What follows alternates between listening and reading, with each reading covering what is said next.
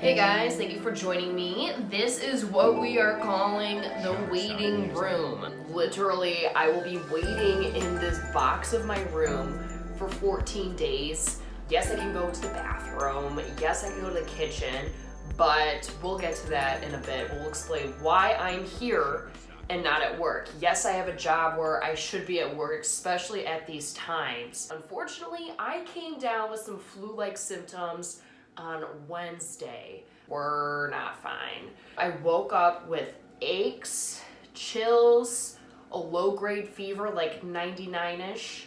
And I called my boss and I was like, I cannot come today. I'd rather, especially during these times, it's best that I just don't come. And he's like, absolutely, stay home. Thursday, same thing. I eventually tried to reach out to a doctor. The problem is my doctor's at the University of Chicago. I went to the Genesis app. Literally what you do is you go on this app, you see, oh, there's 20 patients waiting. You click one of the doctors, and then I literally was waiting 9 hours to finally get contact with a virtual doctor who is only a few blocks just north of me at Genesis, but I'm not about to walk into a hospital. I'm not about to walk into urgent care with these symptoms unless you do call ahead and you schedule something so that they can prepare accordingly. That's what my nurse friends have been telling me to do. Eventually, finally got in contact with this virtual doctor. I understand that healthcare professionals are under a lot of pressure right now. He told me to go get a flu and a strep test at their mobile site, which is on 53rd and Northwest Boulevard. Literally took 3 seconds. It was amazing. You walk in, you don't even walk in. I'm sorry, you drive in. They swab your throat. I was like, oh, that's not bad. And I got the flu test up my nose. Yeah, they called me a few hours later and were like, hey, both of those came back negative. Chances of you having COVID is pretty likely. However, there's not enough tests currently in the Quad City area for me to ever know if I have COVID. And I was like, you know what? I'm young, I'm healthy, I'm strong. I can totally fight this off. And it's about day 4 now with aches and congestion. And my head hurts. Walk up and down stairs, it's a little harder to breathe. But I mean, that happens to me normally. So I called my boss. Told him about my symptoms, told them how I was told to quarantine for 14 days. However, I understand I'm part of a job where that's not always possible. He told me, nope.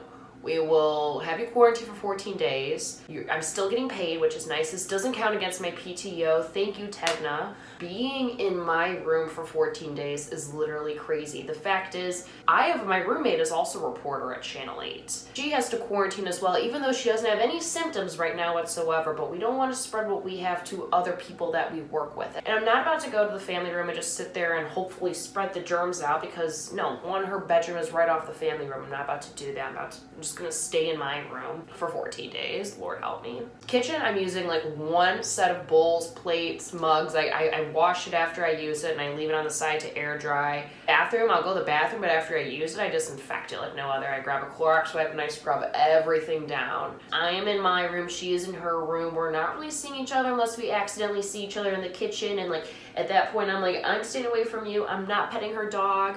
Love Cooper, but like he could just spread germs all around this place, so we're not about to do that.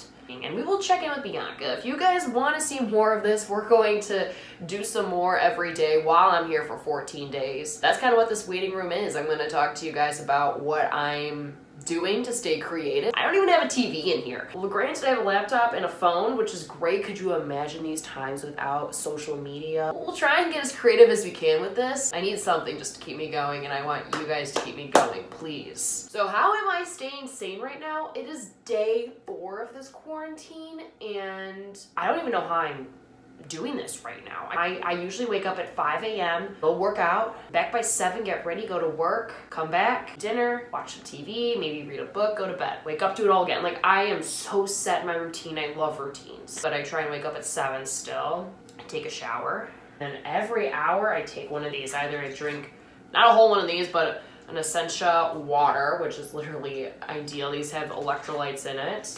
So I'm not drinking just Gatorade, which I'm drinking anyways because I need something more than water, except I'm getting real sick of, don't do this. Don't go to the store and buy Glacier Cherry and only Glacier Cherry. This is my favorite flavor, but it's not my favorite flavor anymore. And I bought giant things of this and little water bottles of this. So, buy a variety. I also bought more tea with ginger than I usually eat, because by that time it's lunch or dinner, and then we do it all again. So I have an essential water, I have a Gatorade, and then I have another tea, and it's just like, this is what I have to do to stay sane. But watching TV, I'm watching The Marvelous Mrs. Maisel, which is amazing. Reading books, maybe I'll clean out my closet, we do that together, that's something. Give me any ideas you can to help me stay creative. One of my friends was like, do you have any art supplies? There's some art classes online. I'm like, dear God, dude, I don't got any. I could try and find a Sharpie around here. Sure, let's do that. But again, I'm gonna try and like FaceTime some guests while I'm on here, just see how everyone's doing. I mean, everyone's pretty much working remote anyway, so it'll be easy. Okay, but another thing I want to end with every single time, this is how I always end my day. Whenever I go to bed, I just kind of think about like my highs and my lows of the week, so I'm gonna write this down. It's nothing, like I'm not praying, I'm just trying to like tell myself like what's good, what's bad. And especially during these times, you need to like think about those things. I always start out with the lows, so I end on the high note. My lows, this is as of yesterday. I'm just gonna recap yesterday. Oh, I'm so on schedule that it's insane to not be on schedule, and I'm like so sick and achy that I don't want to do anything. I'm a runner. I ran my first marathon in September. Like, I can't run. Dear God, if I ran right now, that's terrible. I can't cook. I love cooking, but I'm not about to go germ infest this whole kitchen. I'm trying to touch the least amount of things in there as possible. So I've just been told to quarantine, and here I am. But it's just the best time, especially now, to take these precautions.